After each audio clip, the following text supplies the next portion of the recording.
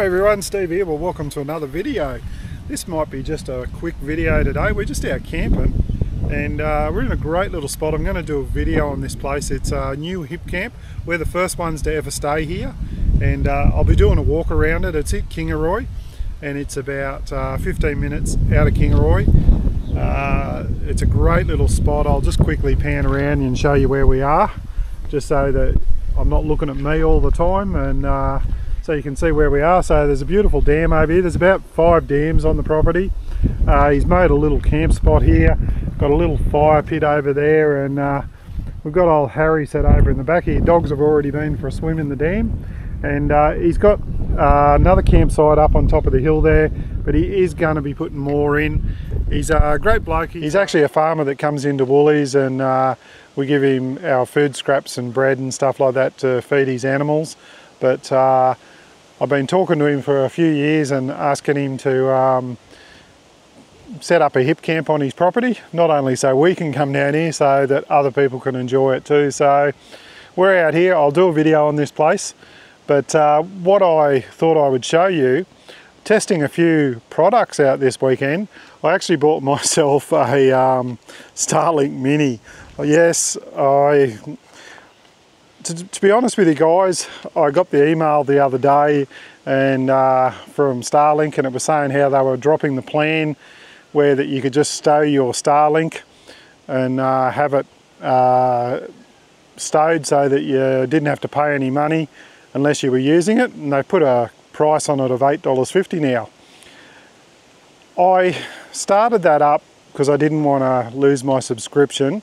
We actually haven't used Starlink since October 2024, and it's now the nearly the end of August, and we don't use it a lot, but I turned it on, and I was actually quite impressed by the download speed that you could get. It's only it's capped, I can't remember what it is. I think it's only like 500 megabytes or something like that, but it's enough to receive, send texts, light browsing, depending on how many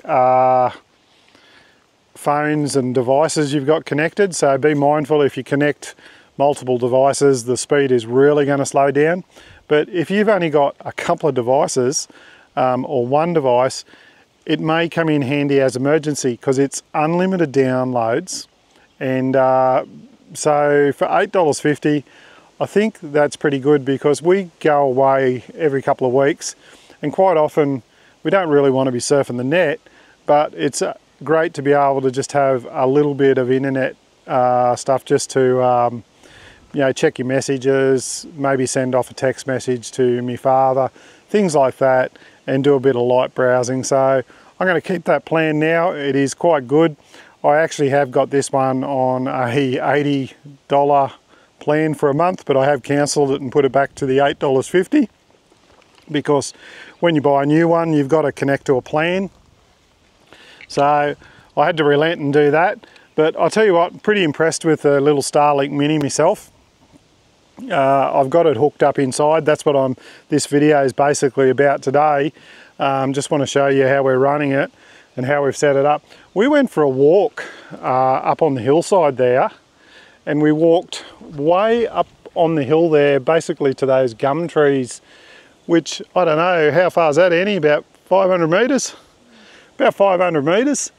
And I was still getting connection to my Starlink. It was like 2 bars, but it was still picking up the Wi-Fi connection to that Starlink up there. So I am really impressed with that. One of the things that sort of stopped me from buying this was I was a bit concerned about the download and upload speed, but it's been absolutely great. I did a video earlier, stuck it up on Facebook just to stir old Buck, Mr. Buckaroony. But yeah, really happy with that. So let's get into what my video is about. So I'm running my Starlink. Let's go in the caravan.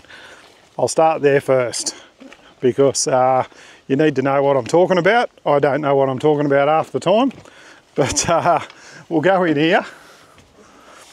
So I've got my Starlink hooked into our all powers. Now I forget how many watt hours this is. I'll put it up on the screen. I just can't remember offhand, guys. It's been that long since I've actually read all the specs and that on this. But it was 100% when I started. We turned this on at 9:30 this morning when we got here, and it's just on 1 o'clock now, and it was 100% because I charged it at home, and it was down to 87%. So in 3 hours it had used bugger all power. It's nowhere near as thirsty, the new Starlink, as the old one, as in power consumption. I think it was about 23 watts, so you can work that out how much it's using. I am charging a couple other things, but what I wanted to do, we want to keep the Starlink running for later on, and obviously when the sun goes down, we've got no mains power here. I wanted to charge this up. Now I've got all my solar panels running outside on the car, keeping the car 230 amp hour Li-time battery charged up. And so it's got solar running into it. I have got solar in the van, but I've got no 240 volt, but I have now, and I've got 240 hooked up to the van. So this is putting in 352 watts. It was putting about 94 amps out of my car battery there a minute ago. So let's go back outside. So I've got 240 charging this up. The reason I'm doing that, it's up to 93%. I want to have this fully charged for tonight when we get darker and we don't have any sun to keep us charged up. So there's my cord there, plugged into the van, running over here. There's my solar panels. I've got 2 panels here, 100 watt one there. Believe it or not, they reckon that one's 400 watts. I think it's about 100 watts. I've got those plugged into the car, so my car battery was at 100% when I turned this on. There's my Li-time battery there.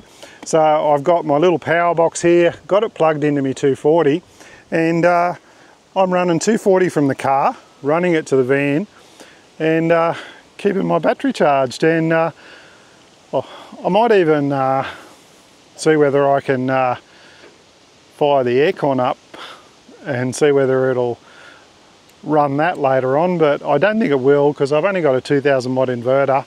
I'm pretty sure those aircons up there peak over 2000 watts, so it would probably shut the inverter down. So I'm not going to do it at the moment because I don't want to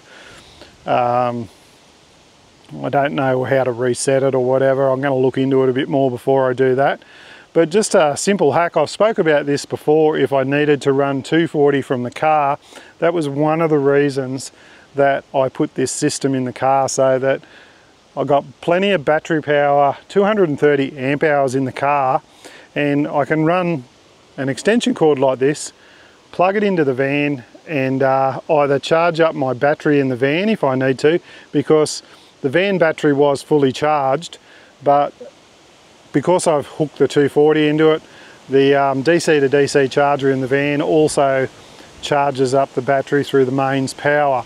It still uses the solar, so everything should be fully charged in the van by the time the sun goes down this afternoon. And if the car battery is down a little bit, like even if that got down to 60% or something like that, I've still got plenty of power just to run my fridge.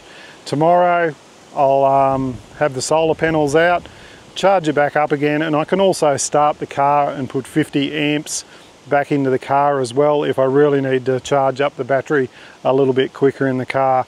So that's it, guys, short and sweet. I just thought I'd explain to you what I was doing. Took the opportunity just to show you another possibility with a good 12 volt setup, so that you can sort of keep all your glamping gear updated. But we're going to cook up a roast tonight. Hopefully the wind drops down. I've got a plan B. I've got the camp cube over there. Now you might see on the ground there, if you're really smart and see a couple of products lying on the ground there, I'm going to do a video on those as well. There are some new products I've been sent out by a company, and I tell you what, bloody amazing. Can't wait to show you. But if the camp cube idea doesn't work, because it is quite dry out here at the moment, and it's not dry because it's in a drought or anything. It's dry because of the frost we've been having out here. We have had so many frosts this winter. It has been absolutely freezing and it's killed all the grass off. But if it's too windy, because it's blowing a little bit at the moment, but we want to get the fire going and cook over the fire rather than cooking over gas or anything like that. But if we do have to revert to plan B, we've got our cob cooker. I've got a video about the cob, a couple of them now, so if we have to, we'll cook it in this, because this thing here is brilliant. It is not affected by wind or anything, and it's absolutely great.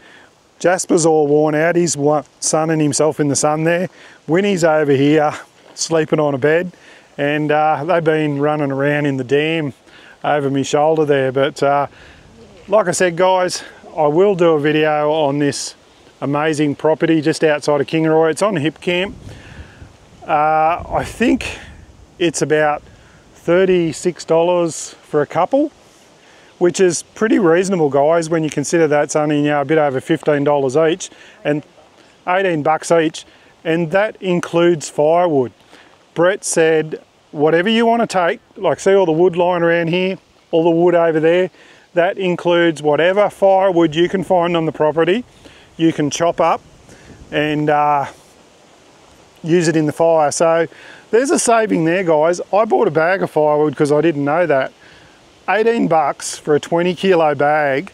So if I wouldn't have bought the firewood, use it to pay for your hip camp, and you can burn as much firewood here as you want while you're out here, included in your price. So stay tuned for that video. What is it? Rock View, isn't it? Rock Hill, I think the name.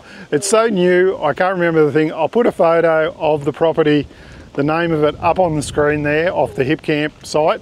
But cheers, guys. Thanks for watching. Stay safe, look after each other, and I'll see you on the next one. Say bye, Annie. I'm getting her to say something, guys. She's coming around. So keep up the comments if you want to see Annie on some more videos. Yes, you do. Comment down below. They want to see you, Annie. They do. They do. They want to see you too as well. Okay, bye, guys. See yous.